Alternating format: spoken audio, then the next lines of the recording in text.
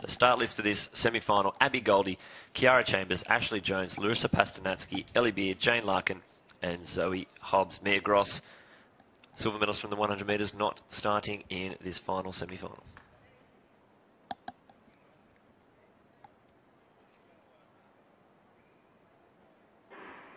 Fast start there in the centre lanes. Zoe Hobbs and Larissa Pastanatsky, probably the fastest two in this field.